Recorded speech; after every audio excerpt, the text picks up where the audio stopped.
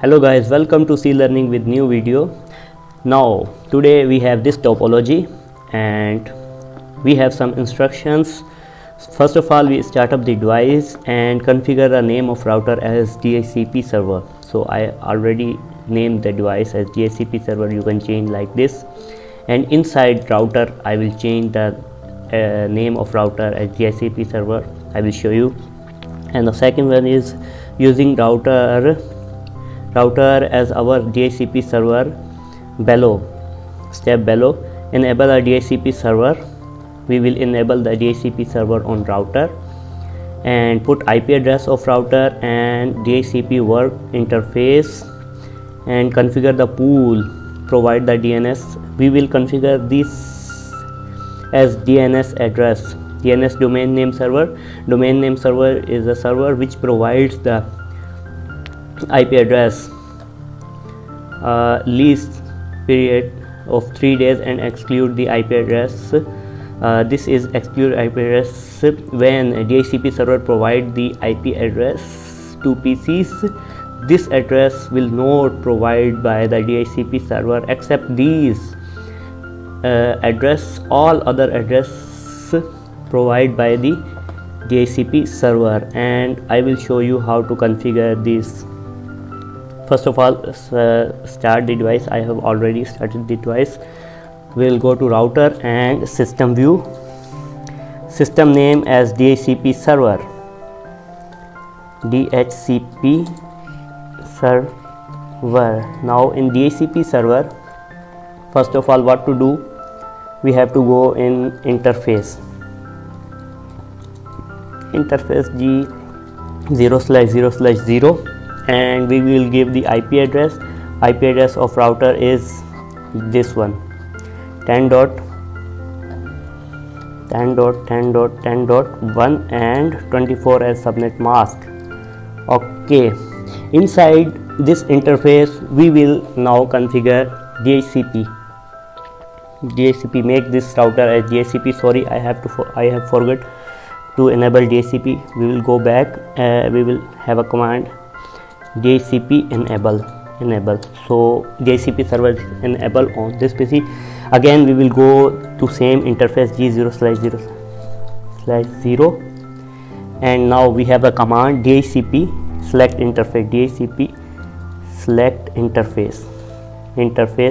If we will put this command, it means that at this interface we have to give any IP DHCP server can give.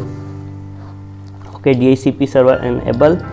If any PC connect to this side, this network, DHCP server will provide the IP address. I will show you how. And then the next command is we have to configure the DNS. Okay, we have the command DHCP server DNS. If you put question marks, you will see this command DNS list. So we can configure one or more DNS. So we have only one DNS here, 9.9. Command DNS 9.9.9.9. So DNS is configured, and now we have the least period time. This least period should be 3 days. So again we will go DHCP server lease period, lease day 3.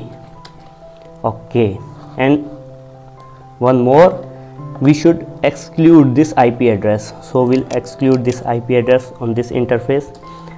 DHCP server exclude IP address is this 10.10.10.2. Except this IP address, all IP address DHCP server give to PCs. Okay, the commands are ready. Any other thing in router? No. So now we have to check the connectivity. We have to save this configuration. Save. Yes, configuration is saved now. Okay, now what to do? Now here we will first check the current configuration what we have configured. So quit display current configuration. If you put this display current configuration, you can see that we have configured this IP address of this interface and DHCP select interface. We exclude this IP address and lease time of 3 day. Lease time of 3 day is DHCP server lease 3 day 0 minute 0, and DNS list is this we configure, and 3 day lease time. Lease time means after 3 days DHCP will change the IP address if you continuously connect. So here, so we will capture data packet on this interface via Wireshark. So, and we will DHCP enable on PC1 PC2. Now we will enable how to enable DHCP on PCs to connect to get the automatically IP address from DHCP server. Now this is the DHCP server. We will get the IP address. Now we don't need to manually give the IP address, we will get automatically. Now we will select DHCP server and apply. After that we will go to the command prompt. We will type ipconfig. Now this is the gateway, as we know that this is the gateway address.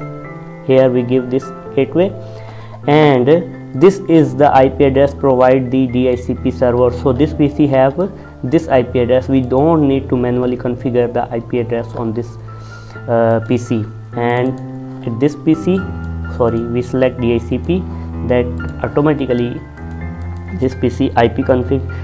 DHCP server already give the IP address. Now we are just checking what is the IP address of this PC. So this PC have 2.253. This is the IP address given by. So we will ping the PC from here. Ping 10.10.10.254, which is the heads IP address. It's pinging. Now we will ping the neighbor PC2 is 253. Now it's pinging. It means that the DHCP server is working and giving the IP. If we ping 10.10.10.2 ping 10.10.10.2, it will be unreachable because DHCP does not provide this IP address to anyone. Look, it's unreachable. If we search 10.10.10.3, so it's also unreachable because DHCP does not assign this IP address to anyone. Okay, that's all. We configure DHCP server, DNS, and all other. Now last step is we test the connectivity and packet. So now we will check the packet capturing. So we will connect here and data capture on this interface G0/0/11. So now you can see the Wireshark. Yes, Wireshark is working. So I will show you how to capture the data through Wireshark. Let him load, and yes, it's ready. Now we will ping the PC. This interface will capture the data 253, which is this PC. I will ping this PC from this PC, so traffic go from here to there. So at this interface Wireshark will capture the data. So I will ping. So it's pinging. It means that I will open Wireshark. So you can see this. First he send the ARP request, then 4 packet of data, ICMP packets, ICMP request packet, ICMP reply packet, ICMP request packet, ICMP reply packets. 4 packets sent by this PC, you can see. So that's all for today's video. We follow all instructions. We done with that.